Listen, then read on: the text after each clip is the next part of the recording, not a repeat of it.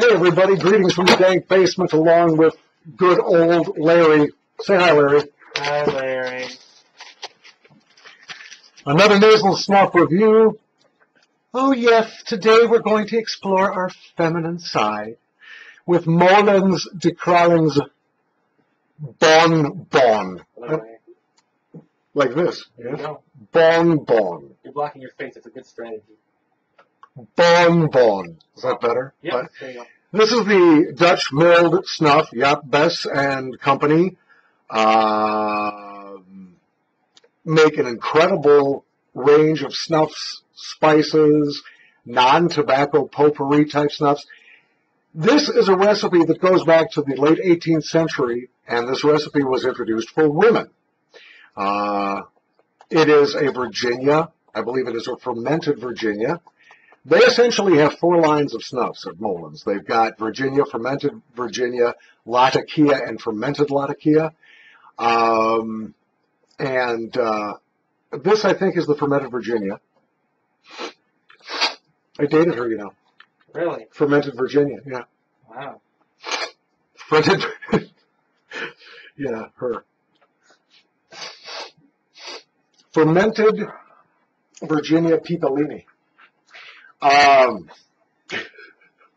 Pippolini? Pipellini. Okay. And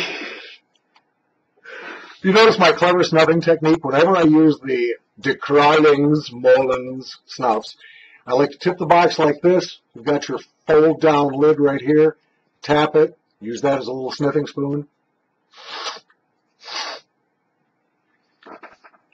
Wow. Now, I have seen Masked Hedonists review of BonBon, and, well, she's good. I mean, her reviews are really tremendous, but I don't necessarily get the same flavors I think that she's getting.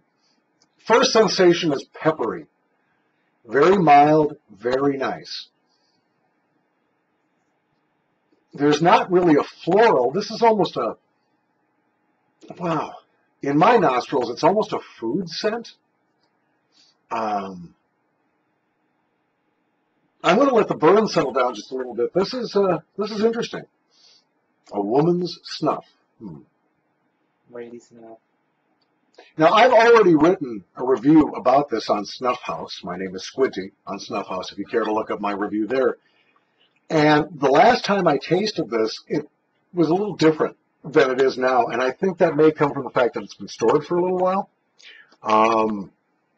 I did have this in a Ziploc bag, but I'm going to do another bump.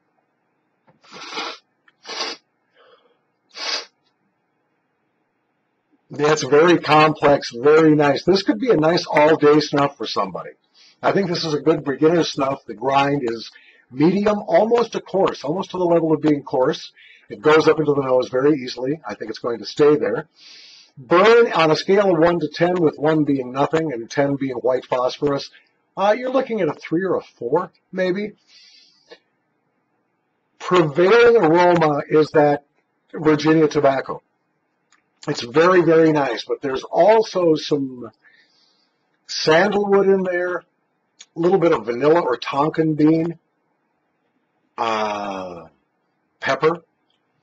I like this very much. On the Squinty scale, where 1 is hell on earth and 5 is heaven anywhere you are, I rate this as a 4.25.